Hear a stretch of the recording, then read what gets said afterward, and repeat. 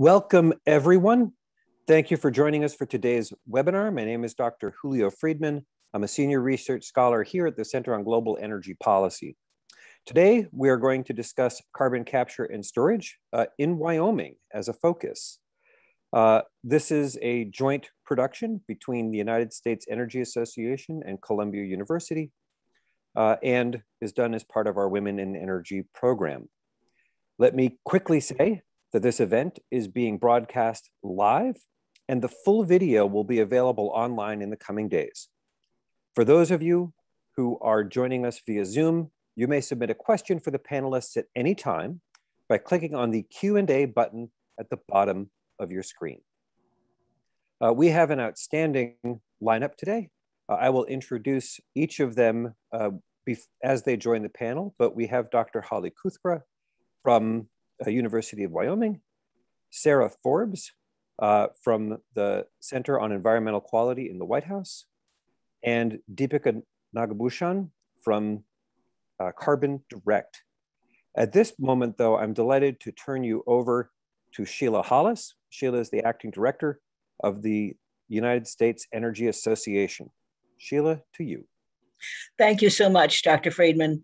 It's an honor and a pleasure to join you here today on behalf of the United States Energy Association and to continue the dialogue on women in energy and women in a very complex and challenging and timely issue, that is the carbon capture and storage in Wyoming of CO2. So happy on behalf of USEA to work so closely with Dr. Friedman and his wonderful entourage of staff and colleagues.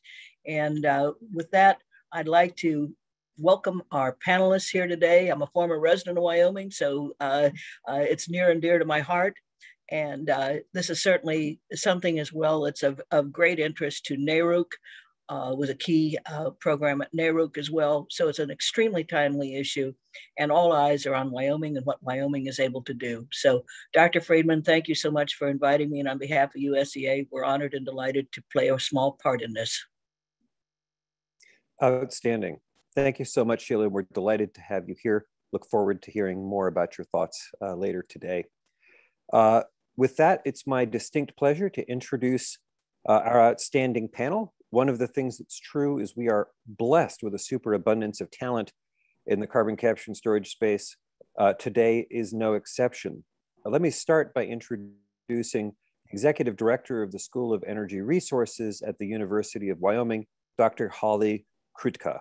Holly came to the university after serving as the Vice President of Coal Generation and Emissions Control Technology at Peabody.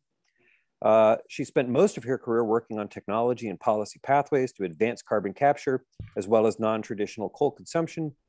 She's worked as a senior researcher at Tri-State Gen and Transmission, as executive director of the Cornerstone, the official journal of the world coal industry, and has participated in the Carbon Capture Coalition as a judge on the NRG COSIA Carbon X Prize. Although she is in Wyoming now, she got her doctoral degree at University of Oklahoma in chemical engineering and is originally from Oklahoma. With that, let me turn it over to Holly. Dr. Kuthra, the floor is yours. Yep, thank you so much, Dr. Friedman, and really grateful to be here. So I'll just speak a few minutes. I am here on the ground in Wyoming, joining you from beautiful Laramie, Wyoming today, where it is sunny and very, very cold. And really grateful to be here because we feel like this is ground zero for CCUS deployment, and we're working really hard to make that a reality here in Wyoming.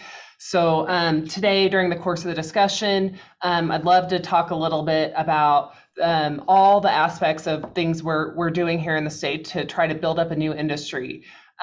We are a proud energy producing state. We produce 14 times more energy than we use in Wyoming. And as the energy mix changes, we have to look to new industries to support our economy. And we really believe that CCUS can be one of those industries. So let's talk just a little bit about things we've done here in Wyoming. So for example, on the capture side, we're working to advance novel capture technologies so that we have the Wyoming Integrated Test Center, which is hosted by Basin Electric's Dry Fork Power Plant in Campbell County, Wyoming. That is a test center for novel capture and use technologies. So if you're not familiar with the Integrated Test Center, it is one of 2 test centers in the US, the other being the National Carbon Capture Center. And we have several small bays to test earlier stage technologies, as well as a large test bay that can test pilot scale technologies. And at the 10 megawatt MTR, its membrane technology is going to be tested there in 2022. So really excited about everything happening there. We have worked on transport here in Wyoming, and we have the Wyoming Pipeline Corridor Initiative, and hopefully we'll talk about that. But we also have existing CO2 pipelines in Wyoming, and now we've done work to try to build up our infrastructure on CO2 pipelines in Wyoming. We've worked a lot on storage. So we've worked both on the technical side, so a lot of that work has been led here by the School of Energy Resources and our collaborators at the University of Wyoming. We are leading one of the Carbon Safe projects. So obviously ours is the Wyoming Carbon Safe project we're really excited about. And I hope to talk about that later today too. We're really moving forward with that project and about to drill our second well. We've also, our state legislature and our federal delegation have both they've been very proactive on the policy side in trying to make Wyoming a home for CCUS projects. And with what's happened at the federal level with the enhancements in 45Q, for the first time, I think we're really seeing a lot of commercial activity. So we're really excited about the state of CCUS, and we're hoping that all the work the state of Wyoming, its researchers, its industry has done over the years is going to launch a commercial industry, and we're starting to see that happen. So look forward to talking more in details today. And I think the last thing I would add is you should all know that the citizens of Wyoming are interested in this. So we've done some polling on the social side and the social license to operate for CCUS, and the state citizens are supportive. So really a great place to be, and look forward to continuing the discussion. Thank you. Outstanding. Thank you so much. I was planning on pivoting over to Sarah Forbes, but she's still having some issues joining us. So with that, I'm going to take a moment instead and introduce Deepika Nagabhushan. I've had the good fortune of knowing Deepika for many, many years as an extraordinary actor. Deepika is currently at Carbon Direct. In that role, she serves, well, let me say it this way, she serves several roles, but among other things is a client engagement officer. She comes to Carbon Direct from the Clean Air Task Force, where she worked for many years. She is a deep expert on policy, on environmental issues, as well as business issues in the world of carbon capture, use, and storage. Deepika, the floor is yours. Thanks so much, Julio. Hi, everyone. So happy to be here. I'm Deepika Nagabhushan. And of course, as Julio said, it's only been a handful of weeks that I started working at Carbon Direct as Prime Project Manager, and it's a new role. And when I got invited to be on the panel, I was still at the time working at Clean Air Task Force. So I actually bring 2 hats to the panel today. And I want to sort of talk about the perspectives that I want to bring to this conversation. So while I was at CATF and I was leading the program on carbon capture policy, I was very interested in sort of figuring out what kind of appropriate policies are required both at the federal level as well as at the state level across multiple states in the US to advance deployment of CCS from a capture side, from storage side, from the whole ecosystem perspective. And I spent, biggest project that I was working on while I was at CATF was to push the enhancements on 45Q. I was also part of pushing 45Q, implementing 45Q in the first round in 2018. I also spent a lot of time in California. I live here, so I I spent a lot of time working on the LCFS, which is a low carbon fuel standard, which is one of California's policies that embraces and allows both carbon capture and direct air capture projects to take advantage of the market. And the second hat that I'm wearing is the one that I now have at Carbon Direct, where I have a slightly different perspective to the ecosystem around carbon capture, where I'm looking at what kind of voluntary, what kind of impact and market pull can come from the voluntary markets. Currently, we work with one of, some of the largest companies that have set themselves very bold climate targets. Everyone wants to invest in getting themselves to net zero through the use of some quality offsets, as well as some clients are interested in helping build up the supply for offsets, because there's not a whole lot currently. So I think that I bring that perspective, and sort of I want to explore the question of what kind of role Wyoming plays. Of course, Holly outlined exactly the role that Wyoming will play in advancing CCS from an engineered standpoint, both capture, storage. I'm also interested to talk about how that implementation can occur from a perspective of upholding environmental justice principles, because that's a very important piece of the puzzle, I would say. And then also think about potential for nature-based solutions or soil carbon solutions that potentially vast lands in Wyoming could take advantage of, given the voluntary market is sort of growing at a rapid pace right now. So those are the two perspectives I wanted to explore today in today's panel. I'm happy to be here. Thank you so much. Excellent. Thank you so much, Deepika. It seems like we're still having some issues with Sarah, so why don't we start in, and as soon as she arrives, we can then thread her into the conversation. A couple of sort of quick questions here on this. I recall years ago, a predecessor of yours, Holly, a guy named Dag Numedal, would call Wyoming the Big Empty. He liked the fact that there was not only an incredible opportunity in terms of energy, but also an opportunity in terms of storage resource. And you'd mentioned the Carbon Safe project that you're involved in. Could you just take a little bit, talk about some of the units and formations where you think you can store CO2 and how Wyoming is thinking about those, not just technically, but also from a perspective of the state? Sure. So I'm going to answer your second question first, because I do think the state is looking to figure out how we can monetize CO2 storage and provide income streams. And so we're thinking about our pore space actually as not as a mineral, but as an asset, certainly for the state. We are one of the only states that's really done the level of work required to fully characterize two storage formations, with a lot of other work around the state underway. And I think that we have to start not with the Wyoming Carbon Safe project, with the Rock Springs Uplift. So that is in Sweetwater County, and this Rock Springs Uplift is truly a world-class CO2 storage site. Storage estimates are as high as maybe 25 billion tons. So that would be all of the emissions from Wyoming for 400 years if we could fully access that, that storage site. So really excited about that area. We also have a nice concentration of different types of CO2 sources around the Rock Springs Uplift. And so, and I think it's not just Rock Springs Uplift, but most of Wyoming is the Big Empty. And so this is, while we don't feel like there's a lot of risk associated with CO2 storage at the Rock Springs Uplift, for anyone concerned about risks, there is very little in the surrounding area. So it's a great place to demonstrate this technology.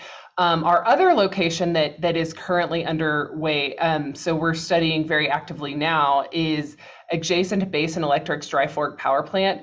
And that is part of the Wyoming Carbon Safe project. And just like all the Carbon Safe projects, we are focused on developing a commercial scale CO2 storage site. And I am so sorry that I do not have the formations off the top of my head, but I will put them out there as soon as I get them. I'm going to send an email to one of the geologists. Right. It's okay. I know you're looking at the Muddy Formation. Yeah.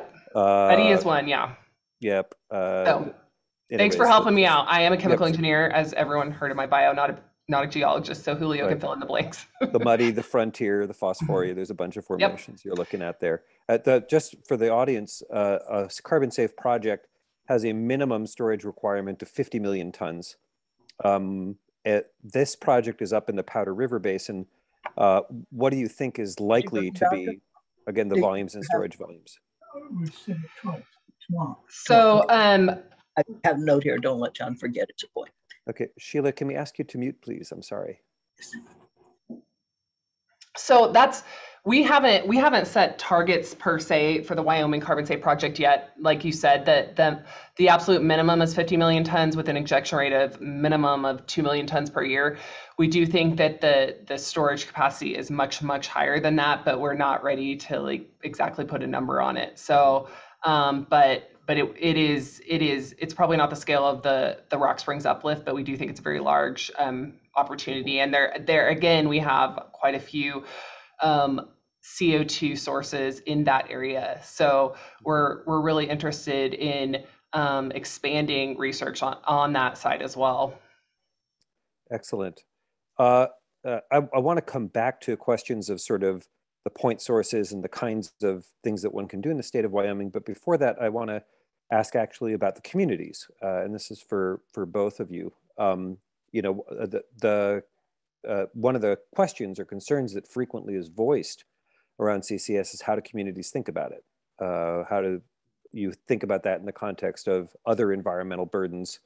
How do you think about that in terms of questions of equity and justice? I'm wondering if, starting with Deepika, if you could talk a bit about your own experience in thinking through this, again, through the prism of Wyoming, if you can, and then go back to Dr. Krutka. Sure, I can take that. So one of the few principles, or one of the many principles of environmental justice would be to ensure that communities where projects, industrial infrastructure, which, you know, CCS is going to be, you know, putting steel in the ground, that we kind of not repeat approaches that have been used in the past, where potentially the communities where these industrial infrastructure is built, the communities did not have a say in where it went and how it was built and who benefited from it and who bore the burden.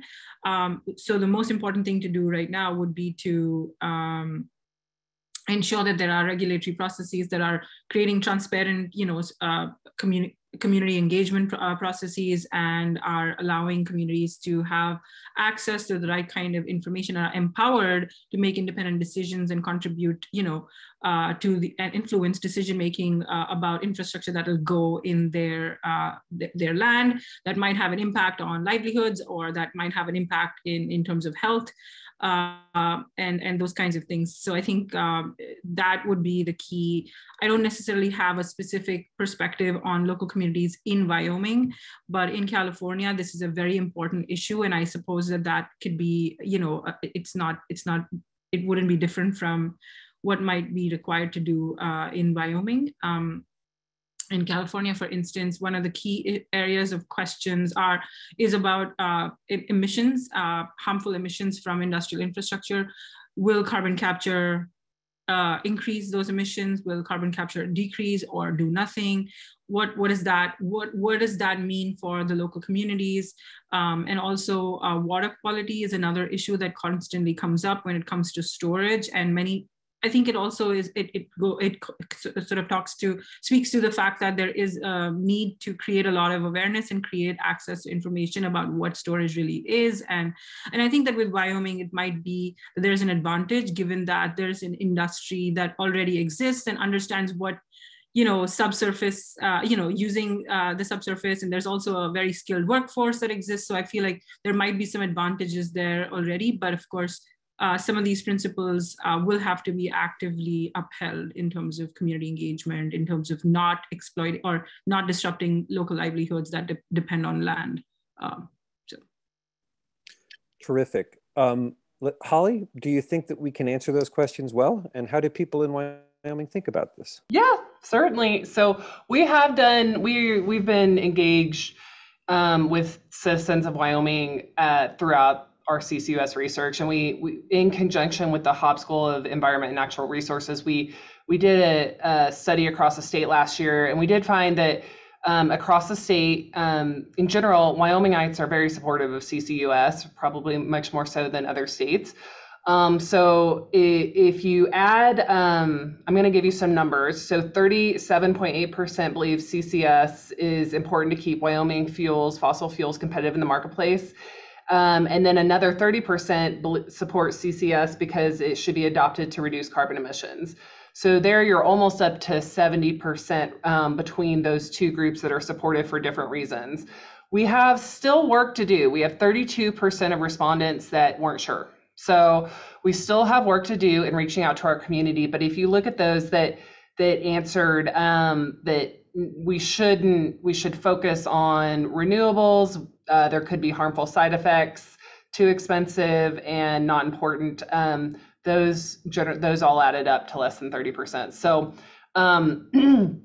we're very interested in continuing that outreach. But in general, Wyomingites are supportive of CCUS. I do think one question we get that you might not get everywhere is what's going to happen to Wyoming minerals. So not water, but our bread and butter and our oil and gas production in particular.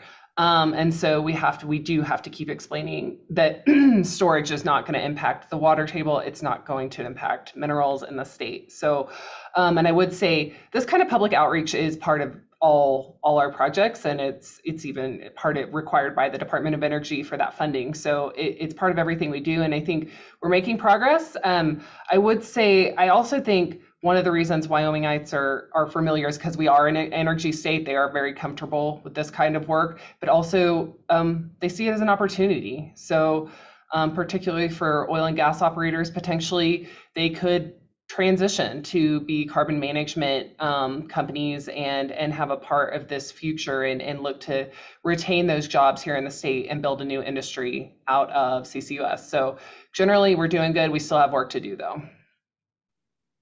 Marvelous.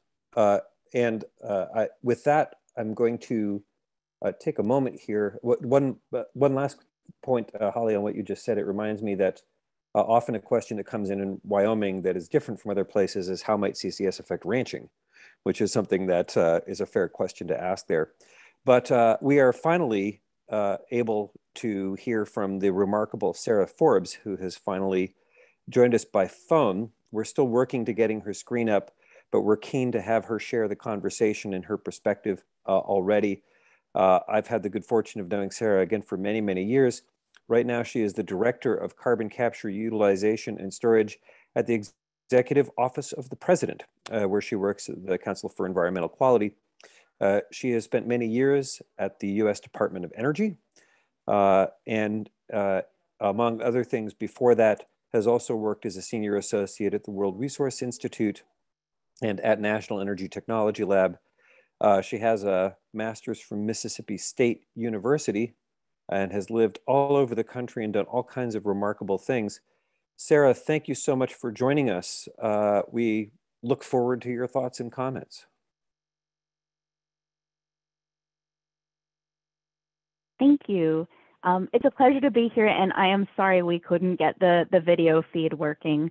But I want to talk just briefly about the work that is happening at the Council on Environmental Quality in CCS, and then I'll make a couple of points that tie to the discussion we were just having. So, the Use It Act was included in the Consolidated Appropriations Act of 2021, and the reason I'm at CEQ is because that language gave CEQ 3 specific things to do on CCS. They're all focused on identifying and inventorying existing permitting requirements and best practices with an aim of advancing efficient, orderly, and responsible development of CCS projects at increased scale in the United States. The first thing that CEQ was tasked with doing was a report on CCS, which was published in June.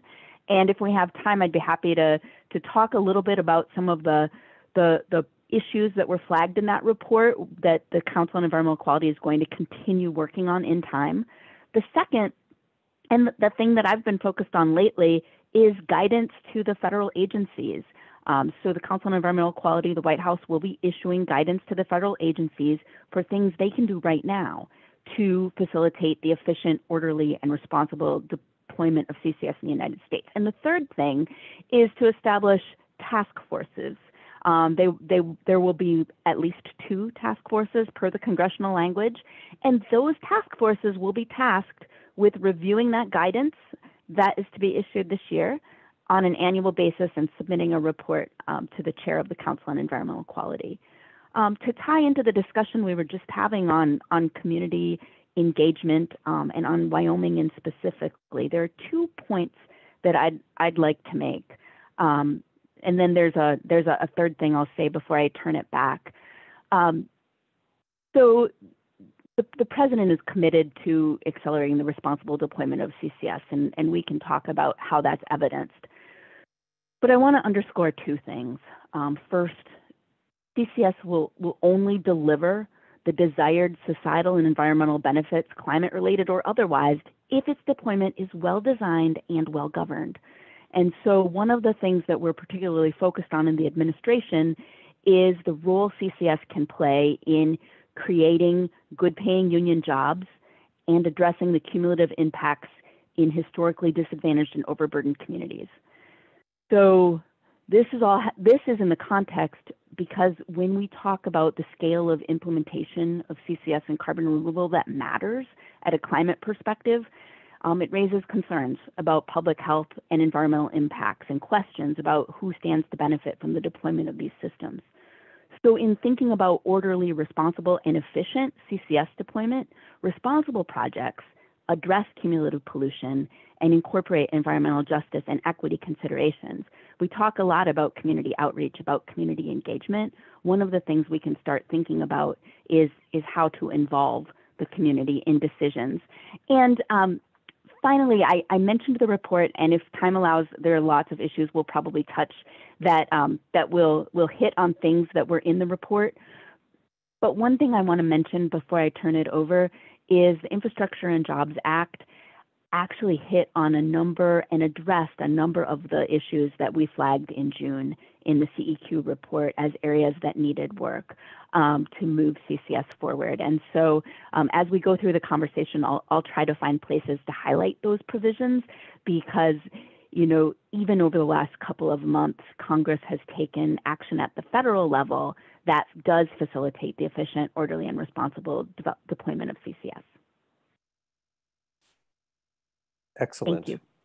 Thank you so much. If we can bring the other panelists back in here, Holly and Deepika, and Sheila, you're also welcome to join us. We don't want you to feel excluded if you wish to join in too. Thank you. So again, we now have the whole team here. I'm happy to dive into the questions in just a minute, but first, hold on a second. I just want to remind folks that I'm Julio Friedman as your moderator. I'm here with Dr. Holly Krutka, Executive Director of the University of Wyoming School of Energy Resources, Sarah Forbes, the Director of Carbon Capture and Storage at the Center on Environmental Quality, Executive Office of the President, Sheila Hollis, the Acting Executive Director of the United States Energy Association, and Deepika Nagabhushan, Client Project Manager at Carbon Direct. We are discussing carbon capture and storage in Wyoming. We're going to move back to our moderated discussion. We will open to questions from the audience in a bit. We're already collecting some of your questions and I'm trying to thread them in, but we will formally do that in a little bit. For those of you who are joining us via Zoom, you can submit questions for the panelists at any time by clicking on the Q&A button at the bottom of your screen. I'd actually like to start with a couple of the things you just said, Sarah, specifically thinking about the role of other government agencies. Earlier, we were talking about pore volume access, and this is something that falls squarely in Wyoming within the realm of BLM, the Bureau of Land Management at the Department of the Interior. I'd wonder if you just take a minute and comment on your conversations there with them, and then think about how that can help commercial entities developing projects and get sort of Deepika's and Holly's thoughts from there. Thank you. This is one of the issues that has been flagged not just in the report that CEQ issued in June, but in previous interagency task forces. President Obama convened an interagency task force that highlighted the need to make progress on this. So one of the things that we flagged in the report was thinking about federal lands broadly. What does it take to permit, and what's the process for leasing pore space? And so we've been working with the Department of Interior, and we'll continue to do so, as well as the other federal agencies who manage land. That is an issue that we flagged in the report and can be taken up in the guidance. Excellent. I will add one thing. Can I add one more thing? So one of the areas, so it's an issue, across.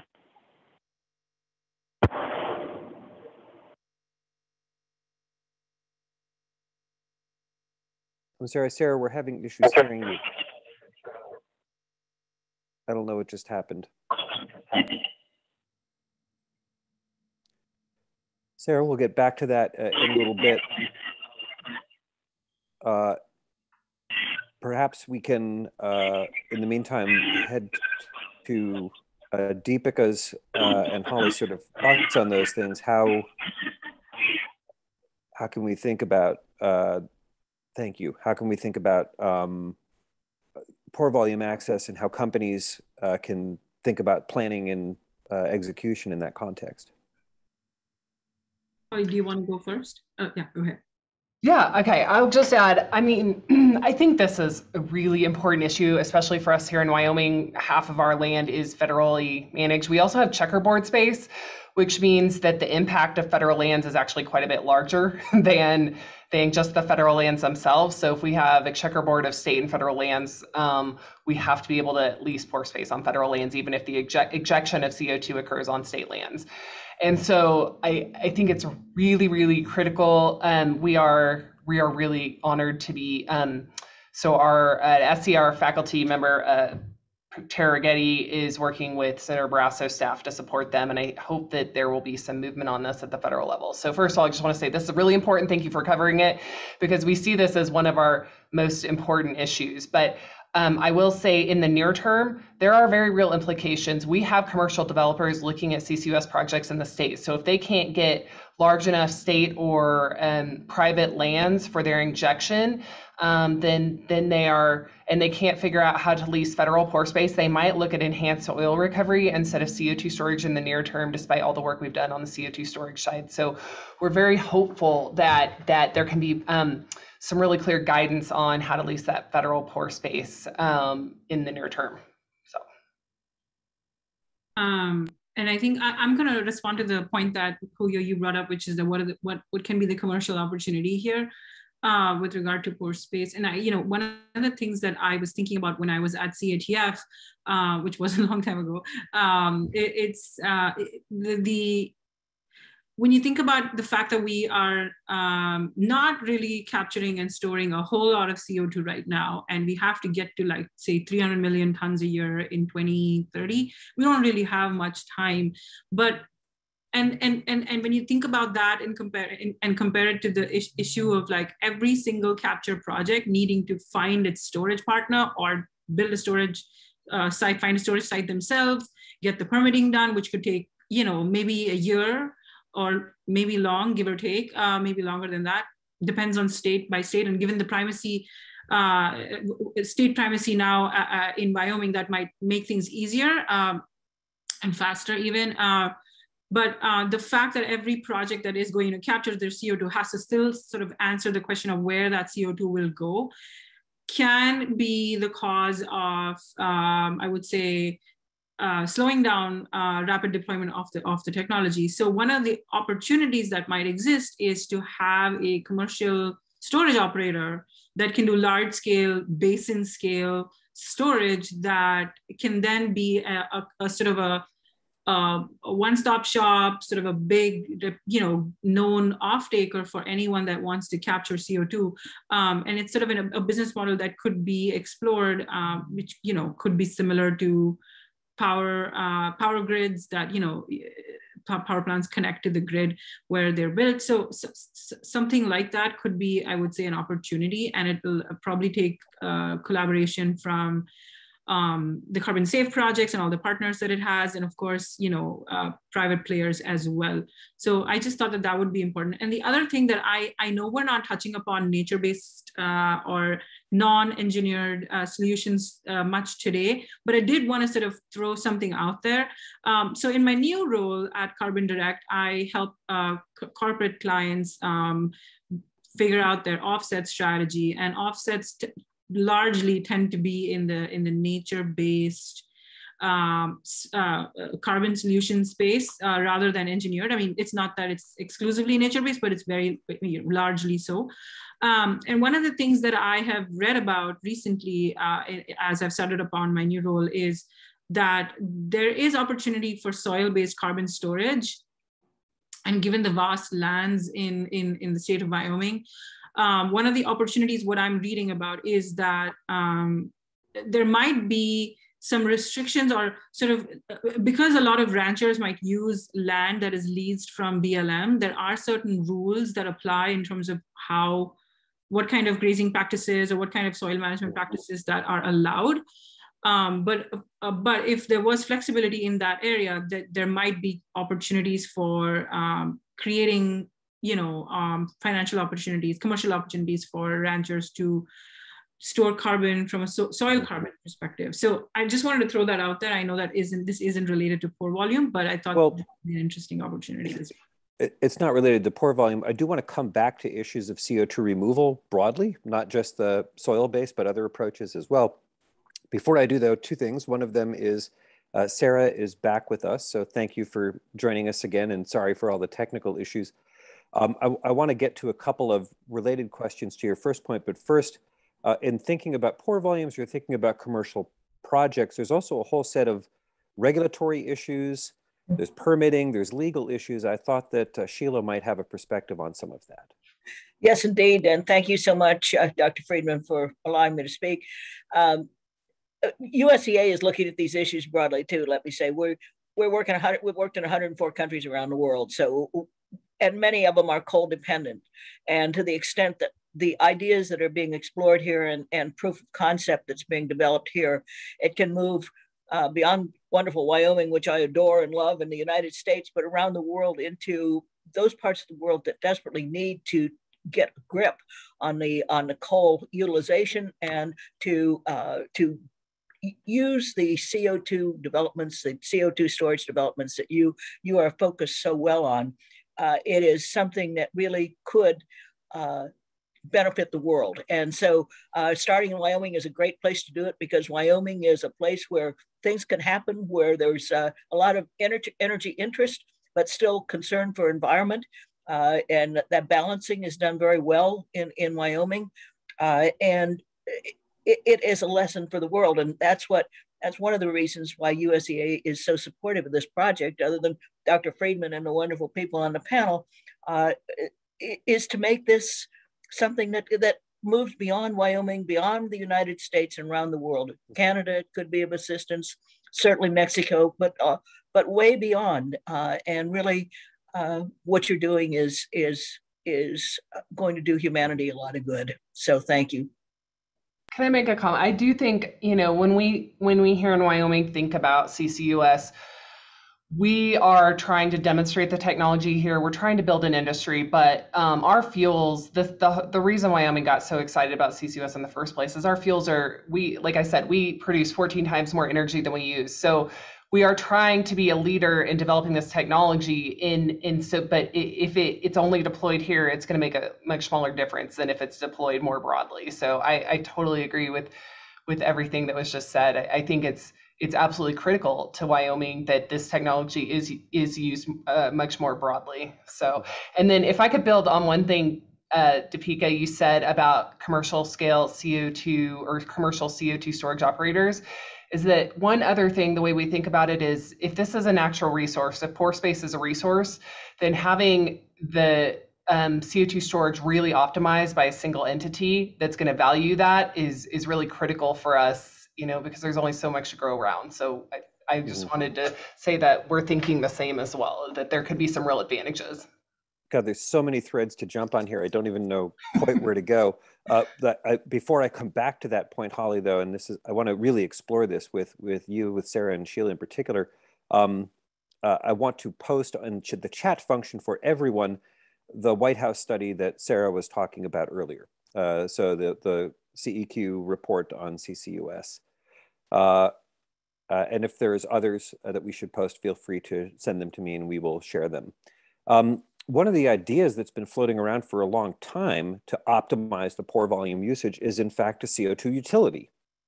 The idea that this is not done by a handful of companies, say Occidental and Schlumberger or some others, but is actually something that is managed by the state or by a conglomeration of states or confederation of states in serving the optimization of that resource. And I wanted to know if any of you had thoughts on that, just because you've been off, Sarah, if you would like to sort of volunteer to start on that, but please, everybody chime in. I'll be happy to start. And before I talk about the utility and operations and opportunities there, one thing, we talked about the need for clarity on leasing pore space on federal lands, but one thing I'd be remiss if I didn't say right now is that the federal government has an existing regulatory framework that's rigorous and capable of permitting, of managing permitting and review actions for CCS projects. And that's evidenced by the projects that are moving forward right now. So we talk about areas where there's lack of a clarity, but from the big picture, the United States has the most developed regulatory framework as well as incentives package for CCS. And that is, when I think about the utility and what it would take to make it happen, one of the questions is that pipeline. How do you get the excess capacity in a pipeline? And the Infrastructure and Jobs Act had a new program, the Carbon Dioxide Transportation Infrastructure Finance Innovation, or CIFIA. I think people might call it CIFIA, but I'm not sure. And what that does is provides federal loans that will allow an entity to build a pipeline that's bigger than what they need. So it provides a real incentive now that could enable the type of storage utility to move forward. And I'm more optimistic about the concept than I was before the president signed the Infrastructure and Jobs Act.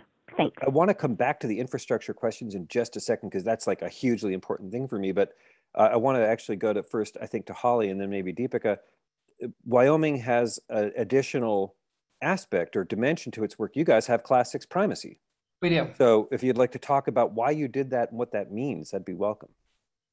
Yeah, so I mean, we have Class 6 primacy simply because we do want these projects to go forward. We have to have the same rigorous standards as anyone who gets a permit from the federal EPA, but the Wyoming DEQ runs our primacy and our permitting efforts here.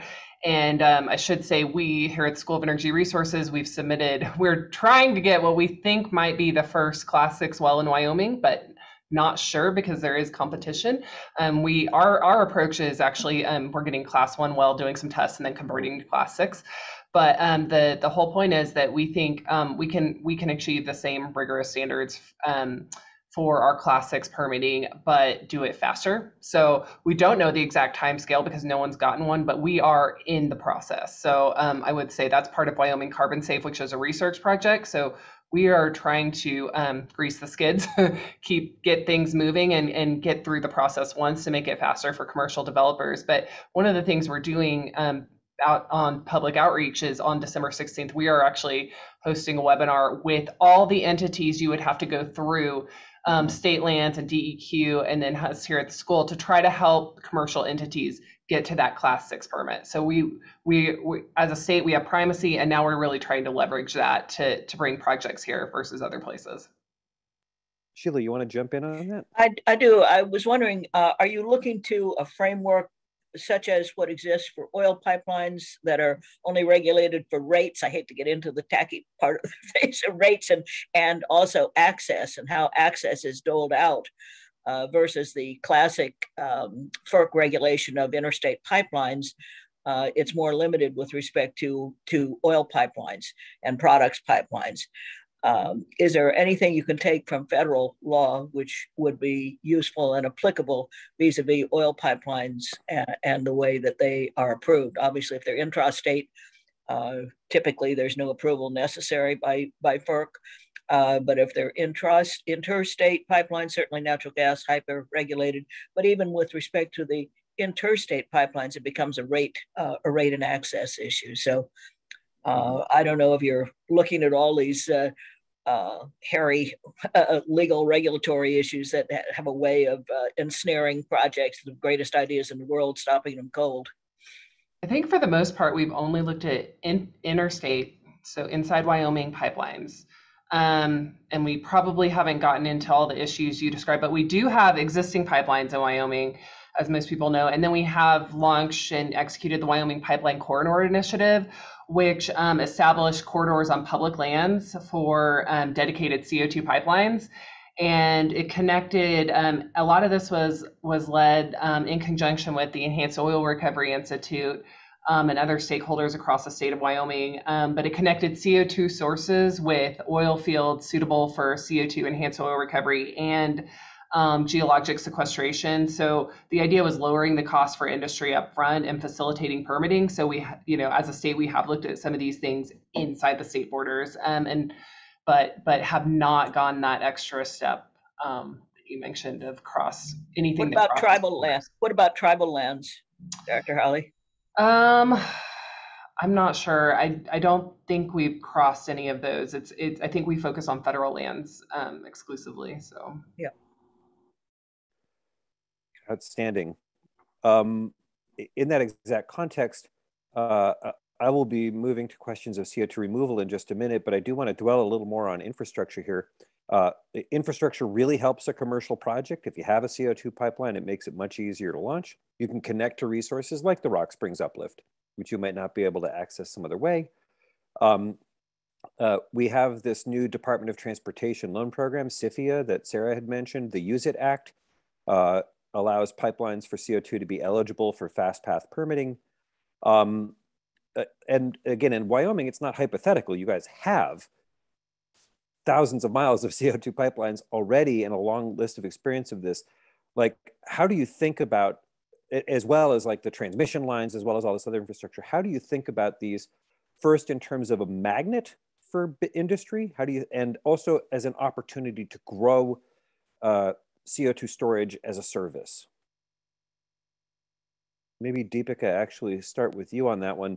How do you guys, both with your CATF hat on and also as your Carbon Direct hat on, what's the value proposition of pipelines and how do you assess them?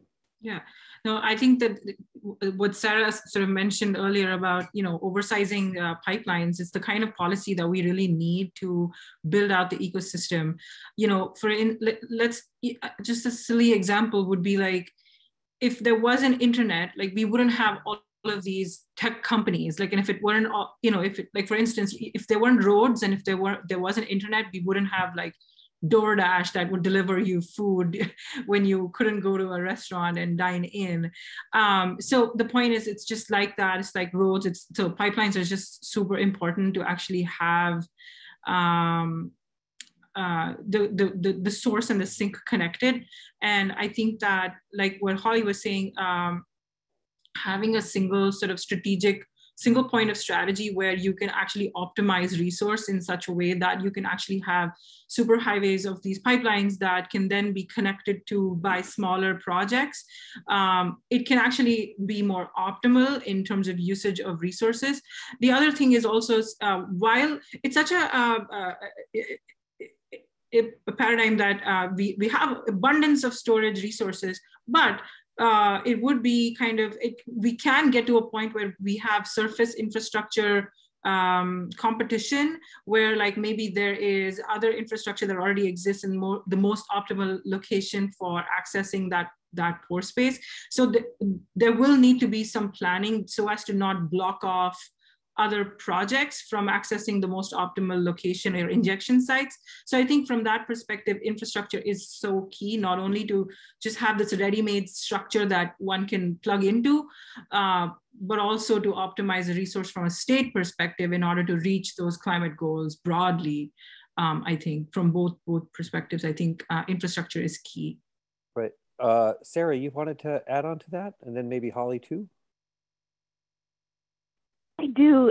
So Julio mentioned the Fast 41, and there was a pipeline project that actually went through the Fast 41 process, a CO2 pipeline project last year, and the decision was made in January.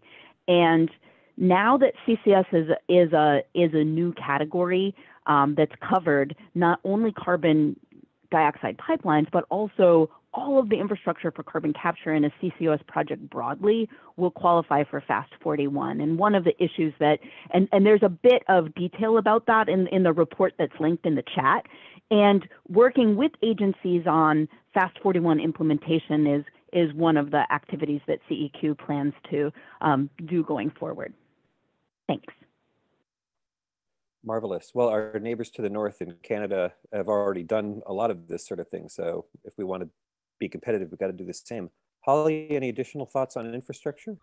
Not too much. I just think we are a little, it's concerning. I think if we can't get this large infrastructure built out, I think we'll have one-off projects, and I think that increases risk. So it is a high priority to have these pipelines, just so you have multiple CO2 storage options, as opposed to one source, one sink. Mm-hmm.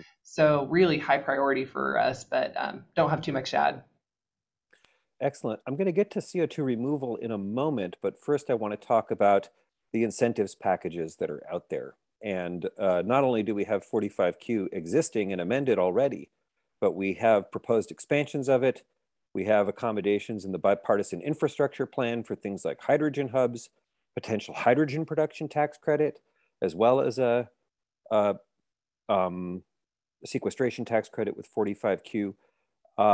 Maybe starting with Sarah, but then opening it up to anybody, sort of what's the status of these things, and how will they change the way that companies think about these investments? And if you can, like, how much more tonnage will we get? If we go from $50 today to $85, like how many more tons, how many more projects will we see? I'm happy to start the discussion. And, I'll say that the Build Back Better Act, which has passed the House, but not the Senate, had a number of provisions that were consistent with what the president has proposed, and works to overall improve the functionality by doing the following things: extending the timeline, enabling direct pay, and providing increased credit values.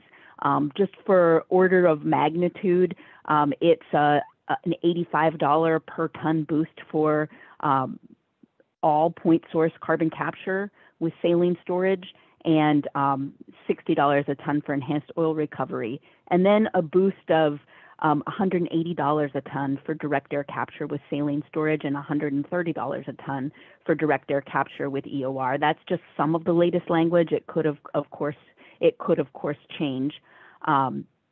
And I'll end there and let the others talk about how businesses view it. I'll just say that 45Q has changed a lot, and what I have observed is as the credit values go up, so do the number of proposed projects and the increased interest in CCS, both in Wyoming as well as across the country. Marvelous. Maybe Deepika, we can ask you about what the impact of these kinds of incentives might be.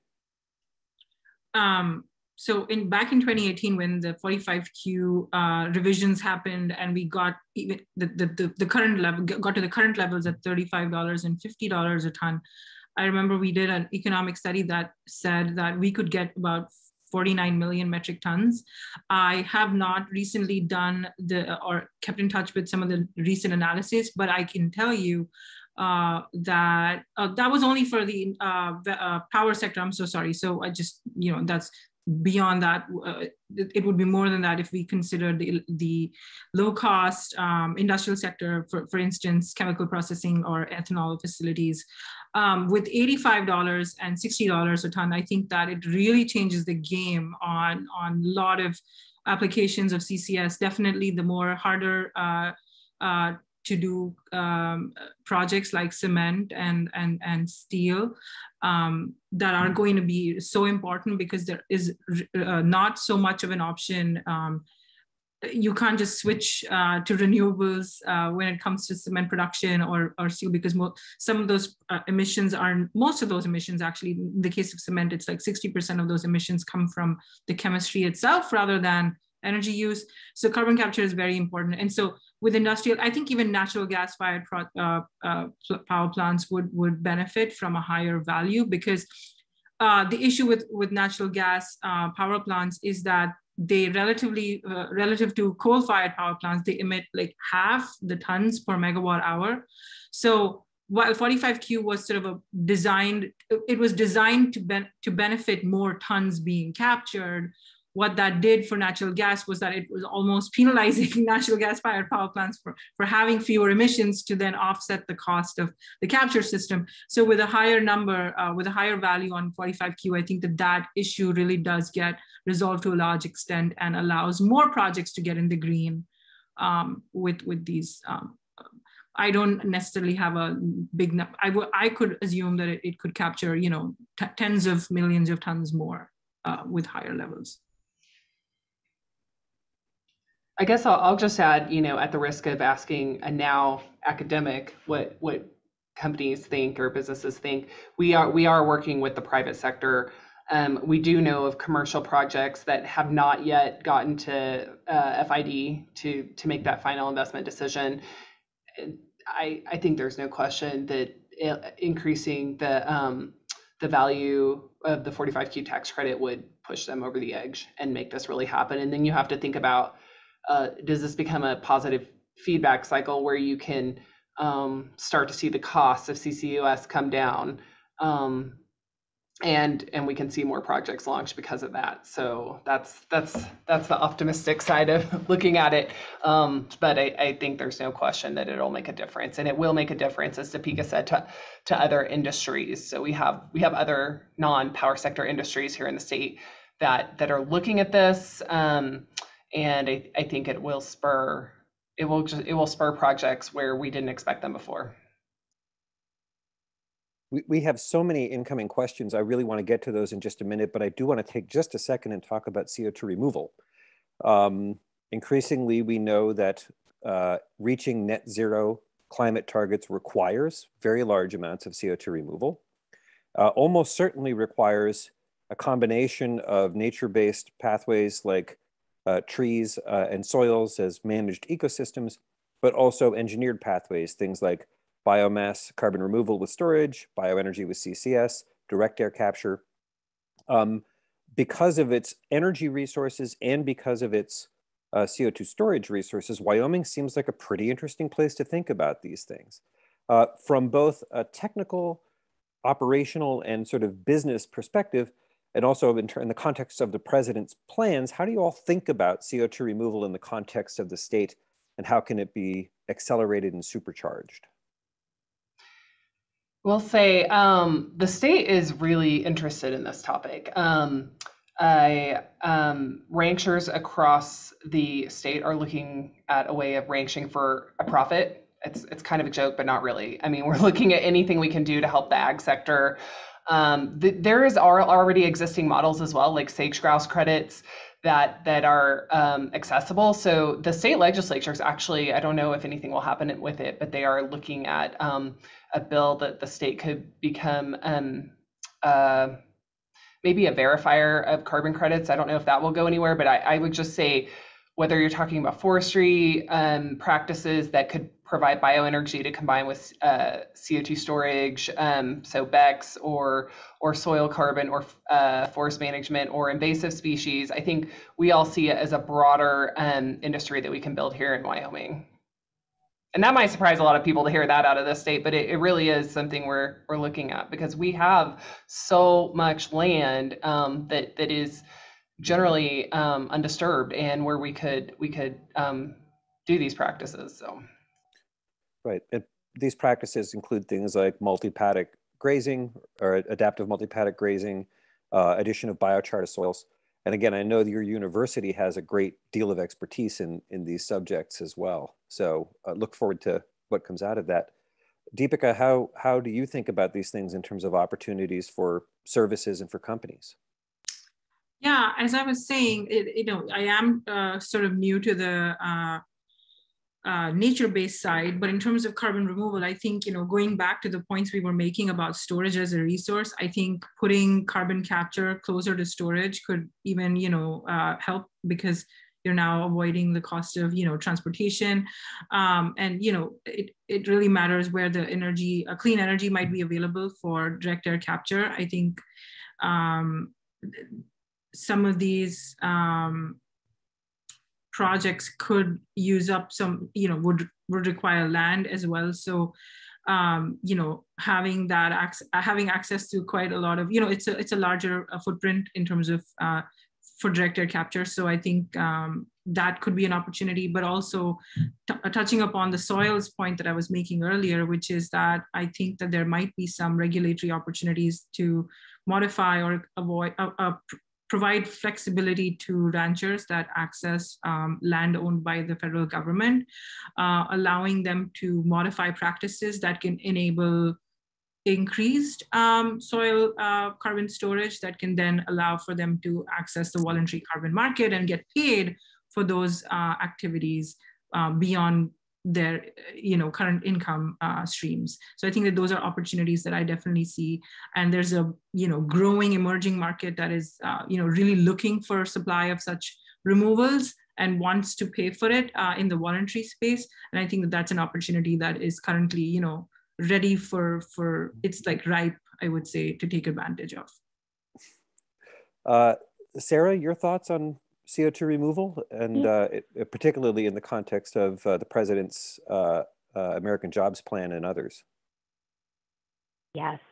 So one of the things we highlighted in the report that I think is worth reiterating here is that so first of all, CDR is necessary for achieving climate goals. There are a few of the CDR approaches, including direct air capture and BECCS, which bioenergy with CCS, which also require geologic storage. So responsible CCUS, whether or not it's CDR, enables future CDR. And one of the things to keep in mind is, irresponsible deployment or bad experiences with CCS can constrain future CDR. The Infrastructure and Jobs Act had a lot of incentives and money for clean energy, including $62 billion for DOE. And part of that is for work in CDR and specifically direct air capture. And on Monday, the Department of Energy released a request for information. And that's open until mid-January, January 24th. And what they'll do is they'll collect information from people such as yourselves about direct air capture and other emerging carbon management CDR approaches, and use that to help design the program that will flow from the Infrastructure and Jobs Act. Thank you. Excellent. And in fact, one of the provisions already enacted in the bipartisan infrastructure package is the $3.5 billion for 3 direct air capture hubs. I'm sure that Wyoming is thinking about that as an opportunity as well. Sheila, anything you want to add, not just in terms of the policies, but also maybe U.S. competitiveness, maybe sort of American leadership, other questions around this? Absolutely. I think that this could be a model for other parts of the world, that the technology, the methodology, and the process that has pulled this together could be utilized in other countries, certainly in the countries we work with that are heavily coal dependent. This would be a lifeline to assist them as they transition to other forms of energy. This could certainly be a lifeline, whether it would be permanent or whether it would be a 25-year plan. Who knows where the world will be then, but I think it is something that's adaptable in many, many circumstances that we see, particularly Eastern Europe, but not only there. Certainly India is a natural for this to be explored in. India is confronted with the fact that that is extremely coal dependent, that very significant portion of the population has no electric power whatsoever. And basically they're willing to take whatever electric power they can get from whatever source they can get it still. And there's other parts of the world where the energy poverty is just so heartbreaking, and is an impediment for those countries to be a part of the modern world, to say nothing of improving just the life of people and preservation of the environment. They basically are in positions where they have to take whatever energy form is available, and sometimes it's not very pretty what transpires. We try to go into those countries and to assist them in making that transition, but your tax dollars at work can only go so far. There's an enormous amount of U.S. taxpayer money that's going into this right now. But if we could take the ideas here and move them around the world to enable a more rapid transition to lower CO2 emissions, it would be a godsend. So just thinking not just domestically, but international good this could do for the world. Thank you so much. As much as I love asking questions of my own to this extraordinary panel, we have an enormous range of questions already, some of which we've tried to get to, but there's many we are just starting in. Again, if you would like to add a question, please do so using the Q&A function at the bottom of your screen. I want to start with one question from Kate Bosler, who asked, can you address the critique that CCS will lead to mitigation deterrence, meaning the appearance of some other option that makes mitigation of climate change less critical? If anybody would like to start in on that. Sarah, maybe you want to start, but anybody's welcome. I'd be happy to. So ultimately, we need all of the approaches if we're going to address climate change. And one of the areas where it's particularly important and where CCS has a critical role to play is in the industrial sector. High temperature heat is needed to drive industrial activity, and process emissions from chemical reactions are difficult to address, and CCS is one way we can get at that. We've also talked a little bit about CDR, including direct air capture, and I'll highlight that direct air capture is one way we can get at some of the transportation emissions that are not being addressed by the transition to electric vehicles. Thanks. Others? I'd say I totally agree. We need all these options. I would point to the broad infrastructure needs. To you, if you choose only one or two options as climate mitigation technologies. So, and we're doing all the above in Wyoming. So for example, we have power company in Wyoming is building a 3,300 megawatt wind farm. They've been working on that in the transmission associated to take it to the West Coast for 10 years. So if you're talking about grid scale, holistic change, like using some of the infrastructure you already have, and we are still big believers in CCS on the power sector here in Wyoming.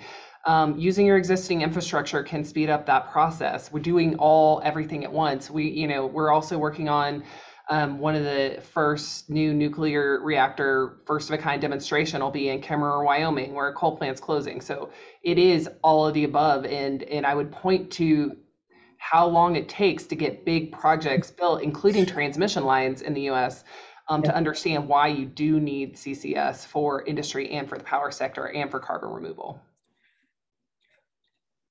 Go ahead, Sarah.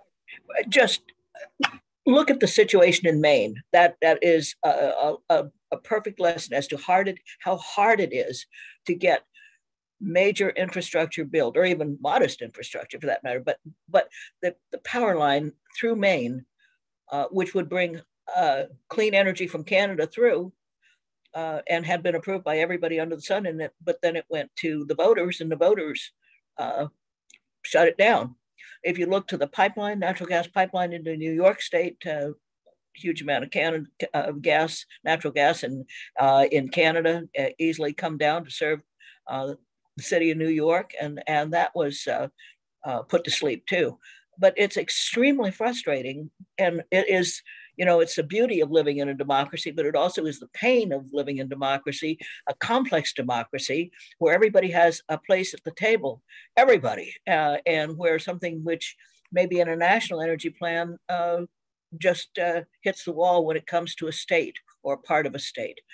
So we just have got to keep working through this, and a lot of it is education and information, and why particular projects are critical, important, and can improve the environment, can improve the CO2 emission situation. But it's extremely painful because there's disbelief, there's cynicism, and there's players that no matter what it is, it will be, any major infrastructure project will be objected to in any forum in which they can find to do it. And that's our democracy at work, but it can be frustrating at times. Go ahead. Can I make a point also, Julio? I think that, this is a question that I find, I agree with everything Sarah said and Holly said, that we do need all of the technologies, and carbon capture has a very unique value in that it's not a generating technology. So it's not really like, you can't compare apples to apples when you compare sort of renewable energy technology with carbon capture, because this is a pollution control technology. We're just removing the CO2, and it's important because some of these industries will have emissions that cannot be replaced with clean energy. It's coming from the chemistry of making cement or steel. And as Holly said, it's about using the existing infrastructure and trying to sort of avoid the issues of CO2 emissions. But the other thing is also that CCS is, it's also an opportunity in the sense of like utilization. I think that there's a whole new closed loop economy that can be built around it. And also some of these projects where CCS will go, it could cost like $1 billion to do CCS. It's sort of like hard to think about from a business decision point of view. It's hard to think about like putting CCS on sort of an old plant that is better to shut down in the near term, given that we're all expecting a carbon constrained world. We're all expecting to, reduce our CO2 to keep, I can't imagine a decision being made to sort of add CCS on a project that is, that probably might be better to shut down. And I just wanted to point out that typically decisions to put CCS on will always, be targeted towards plants that will survive for at least the next 20 years. And in that case, you'd rather have CCS rather than not. And have that facility continue to emit emissions. So I just wanted to point that out from an age of infrastructure perspective. Yeah, the vintage of the plant matters a great deal. We have a bunch of other questions. There's a quick one, I think, for Dr. Krutka. It says, this is from Wambui Mutoru. I hope I got your name correct there. Asked, from a commercial perspective, how do you see sort of dedicated saline storage as opposed to utilization, either for products or for EOR, playing out in Wyoming? Thanks for that question. So we see, it's a great question. We have a robust EOR industry here that's already operating, but we would see purely on economics likely that saline storage could take off if we can resolve our federal pore space leasing issue. In the meantime, I think that we'll continue to see EOR projects moving forward. And so I just want to explore that just a little bit. What I thought I heard you just say is that the barrier to saline storage is not strictly financial, that there's also a regulatory and access issue that needs to be resolved. I do, yes, I do. Yes, that's correct. I do think there's some spots, some locations in the state where saline projects will move forward. But if there are federal lands in the area, then there might be a more likelihood in the near term to, at least till we have this leasing issue figured out, to tend toward EOR. But I think from economics that we believe saline storage is a winner. Somewhat related topic, perhaps. This is from Chris Davis. The question is, do you anticipate legislative proposals for the state to assume long-term liability for CO2 sequestration? And what might that mean?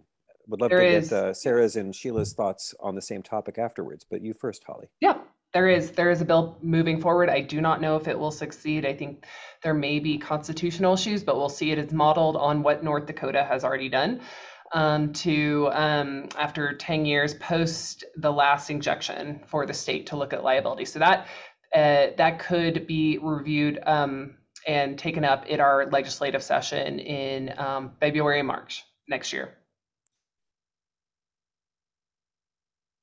I hate to say set aside, but maybe just a set aside going forward for such contingencies might be one way to get through the eye of the needle. Also under consideration. Thank you. Yeah, that sounds like what California does. There is, under the permanence protocol within the state of California, a project will have to contribute to a buffer pool for credits, but that only, I think that works differently because it's a market here of credits, and there's a contribution, I think it's up to like 7% right now. I don't know, that might change, or and some people do believe it's really high because people are aware that we know how to select the right sites that prevent leakage. So 7% is super high, but that could be something that can be discussed. But that is a format that California uses to have projects contribute to buffer pool, to have that contingency, but also have rigorous site selection rules and requirements that would prevent some sort of leakage in the future. And I guess focus on prevention is really where that's the main key. We do actually have a comment, not a question from, go ahead, Sarah, you first. Oh. Okay, I'll be very quick. I'll say the CEQ report highlights some of the diversity in ways that states have addressed long-term liability in ways that work within their state law and how property rights are dealt with in the state and how industry works in that state. I do want to make the point that sometimes people use the term long-term liability when the issue is really around financial assurance and the financial assurance requirements that come along with the permitting. In many ways, operating the CCS project is similar to operating any similar industrial project, such as in the oil and gas industry, and projects can purchase insurance products through the market just like they would for normal operations. And happy to provide more detail, but the report does articulate a few of the creative ways different states have dealt with what happens after the financial assurance in the out years. Outstanding. And again, that report is in the chat function for all to take a look at. I did want to highlight quickly a comment we received from Noelle Lika in California. I think I pronounced her name correctly there. It says, we are working to define pore space ownership in California with the California legislature and to assist utilization definitions for land acquisition. Noelle Lika Project 2030. So Wyoming is by no means alone. And as Sarah said, many states are trying to do all of this. Other questions here. It says, can you please, this is an interesting one. I don't like generally pitting state against state, but we are seeing some of this coming up. Texas, California, and Louisiana are all barreling forward on CCS. And in fact, we have had seminars just like this. We have a question here from Gabriel Abgarinos, I think is his name. Can you please discuss CCS opportunities in terms of sources and sinks in Wyoming versus Texas? Does Texas have specific advantages where many emitters may be poised to take action? And thinking here, perhaps Deepika, you first, in terms of how commercial operator may think about this, and then maybe Sarah and Sheila. Yeah, I think there might be, there might be more storage volume in Texas area than relative to Wyoming, but that shouldn't be an issue because it's, multiple hundreds of years of worth of storage anyway. So that's not a constraining factor. But what I think the key difference might be is, just how easy it might be to access all of that space. Because I think with Texas, the offshore storage, is actually owned by one single owner, and that's the federal government, as opposed to like what Holly was mentioning about the checkerboard situation in Wyoming with multiple different landowners. That might just be a different kind of hurdle to jump over, and I think that those are I feel like speaks to one of the biggest issues of like how easily can private owners get access or have an agreement with the owner of the land, and clarity in terms of who owns pore space and who owns, and what is it pore space, can you inject into the pore space and who owns what's in there, and liability as well. So I was going to go to Sarah anyways, but Deepika just mentioned one of the other agencies that you have to deal with in addition to BLM. Do you want to talk about BOEM and how you think about that? Sure, I'm happy to do that. I will say that I've actually seen Wyoming as a leader in the state policy CCS space for some time. They were actually, my memory serves correct, Wyoming was the first state to address this issue of pore space ownership at the state level, and to make it clear who owns the pore space in Wyoming. The issues with federal lands are, regarding the process for permitting and working with agencies, and Wyoming's also led in that regard. I mentioned the Fast 41 project for CO2 pipelines. Wyoming also, through the Pipeline Infrastructure Authority, worked on corridors for CO2 pipelines. And so I think, and I've talked about the general benefits for Wyoming. I think similarly, Texas, California, and other states have their distinct advantages. California has, they have a permanence protocol for CCS, and there's the opportunity for CCS to play into the alternative fuels. There in Texas, there are tremendous opportunities in the offshore, and also some state level legislative actions that have been taken. And so I think which state is the most ahead really depends on where your business operations are, and whether the provisions that have been tackled by the state legislature address the issues that you're facing in a project specific way. With respect to Department of Interior's BOEM and the offshore CCS, I mentioned this earlier, but the Infrastructure and Jobs Act provided clarity on the process for leasing pore space in the offshore, and tasked the Department of Interior with promulgating regulations this year. And it clarified some of the things that had been barriers to offshore CCS in the past. And so I think both for Louisiana and for Texas and other states that may want to access pore space in the outer continental shelf, some of those barriers were resolved by legislation this year. Thank you. Excellent. Sheila, final thoughts on this? Yes, you've got Louisiana, Texas, Alabama, Mississippi. All of them could benefit from it. And of course, you've got the 3 mile is state water, and beyond that is federal. So the federal government could do a lot that maybe the state government can't do, or the vice versa. And on behalf of Wyoming, let me say that Wyoming was the first state in the union to vote for the 19th Amendment. So, so Wyoming has been a later all the way through. Vis-a-vis the offshore, there is so much work that needs to be done just in the cleanup from the wild 50s and 60s. That's still being done. There's an opportunity that can be done, and to utilize the technology that we're discussing here today to solve so many of the cleanup problems of the abandoned wells and the issues associated with them. So while Wyoming is dry, the lessons learned can certainly be adapted to a marine environment. This allows me to tag then into the next 2 topics I want to touch on. We'll try to get these 2 questions in under the wire. The first from Holly Kaufman. the second from Kristen Cora.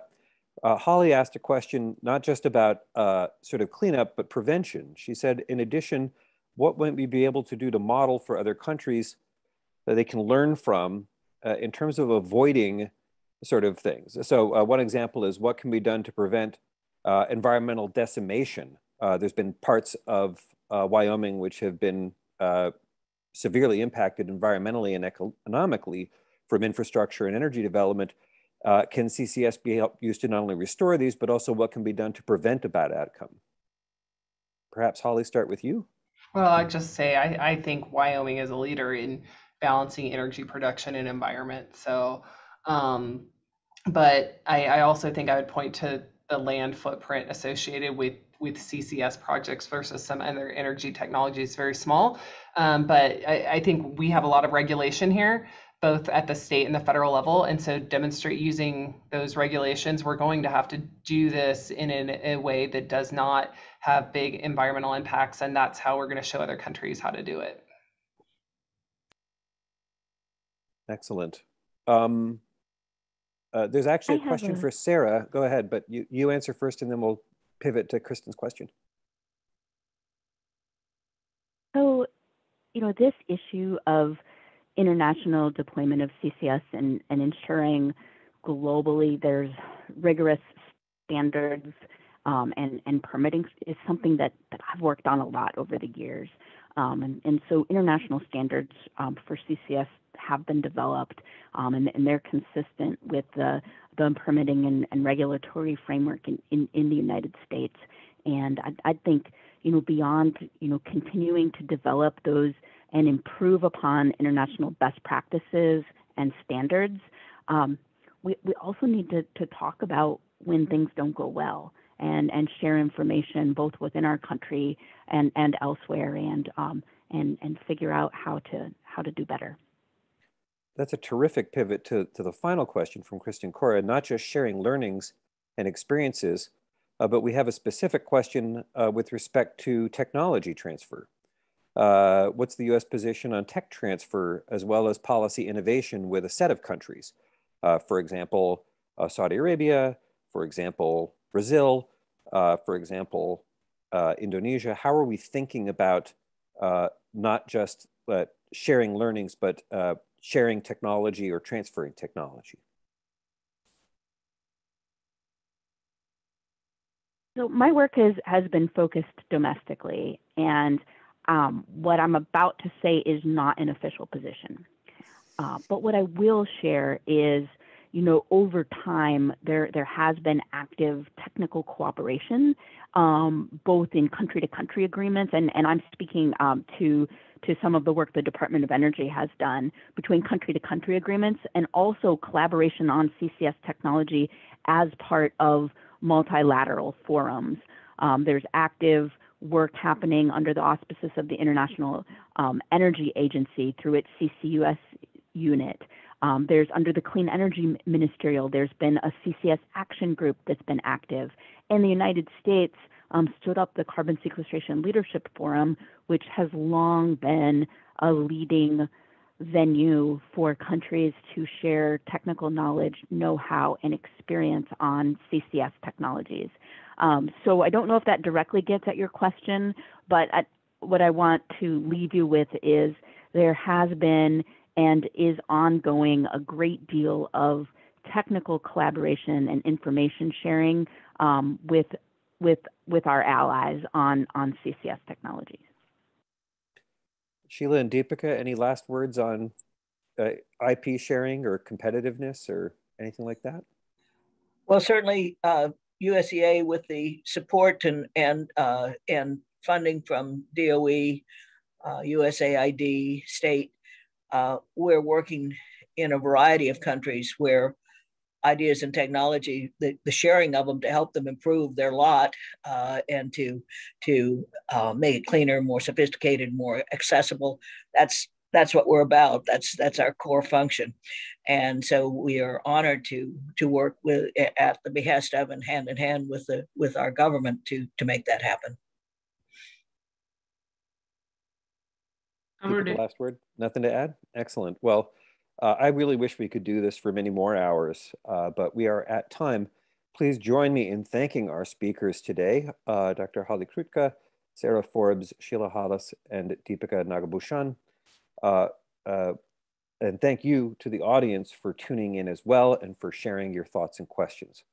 As we mentioned at the beginning, a full video of this event will be available on the Center on Global Energy Policy's website in a few days. Our next event is China's energy transition. This will be held at Thursday, December 9th at 9 a.m. Eastern Time. You can register on our website. For a full calendar of upcoming events, please visit the Center on Global Energy Policy online. We hope you will enjoy the rest of your day, and we look forward to seeing you soon. Thank you all, and thank you again.